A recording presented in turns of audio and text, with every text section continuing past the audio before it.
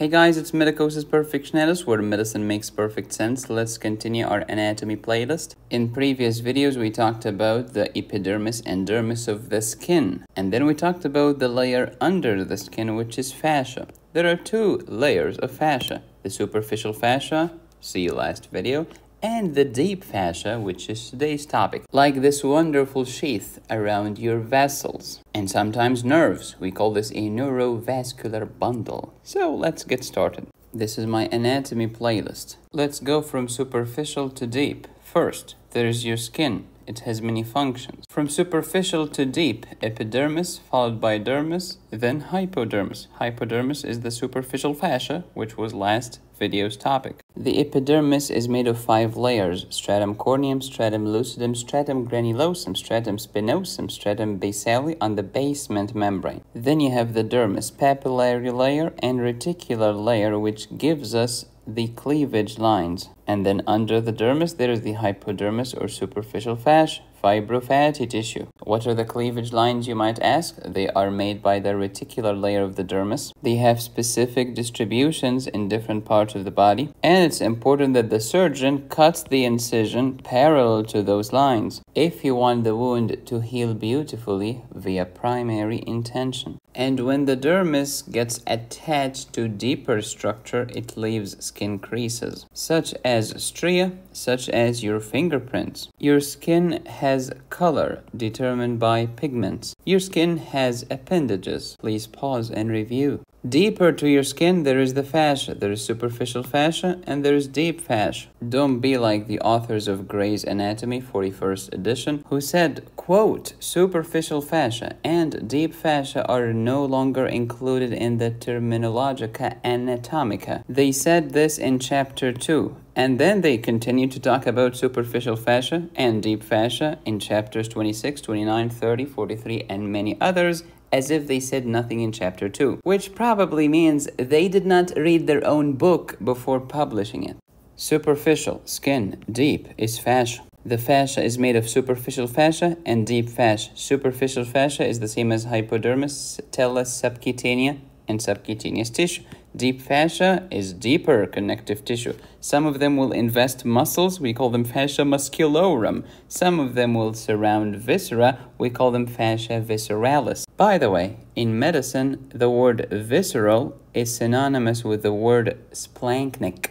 Pause and review. Superficial fascia, loose areolar adipose connective tissue that connects the dermis to the deep fascia. Sometimes the superficial fascia is very thin with no fat, such as these areas of the body. In other parts, they are thick and very fatty, such as this part of the body. In other places, they are very dense, such as the scalp, the palms of your hand, and the soles of your feet. The superficial fascia has many functions, such as storing fat, insulating your body from the cold temperature outside. It gives you a nice contour. It contains mammary glands. It contains some sweat glands.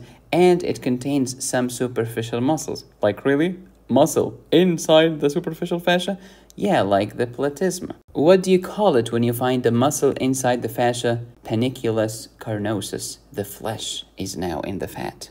Deeper to the superficial fascia is the deep fascia, which is tougher, non-elastic, fibrous tissue sheath that is rich in collagen. Function. Do you know your carotid sheath? Say thank you to your deep fascia. What's that? Neurovascular bundle with nerves and vessels? Who made this sheath? Your deep fascia. How about the aponeuroses, the retinaculae, limb compartments? All of them deep fascia. Moreover, muscles are attached to bones, but sometimes they are attached to deep fascia as well. There is a muscle that we will study later in head and neck anatomy. It's called the digastric muscle. It has 2 bellies, the anterior belly in front and the posterior belly. And then there is a hook around this muscle. Who made that hook? Deep fascia. It acts like a pulley. There is another lovely muscle, it's called the mylohyoid, and it looks like this. Piece on the left, piece on the right, and then there is a raphe in the midline attaching both sides together. Who made this raphe? Deep fascia. How about your interosseous membrane? Also deep fascia. Who made the compartments of your thigh? Deep fascia. The sheaths around your muscle? Deep fascia. How about the carpal tunnel of your wrist? Who made the flexor retinaculum and the extensor retinaculum? Answer, deep fascia. The flexor retinaculum is very important because sometimes the median nerve can get pinched underneath.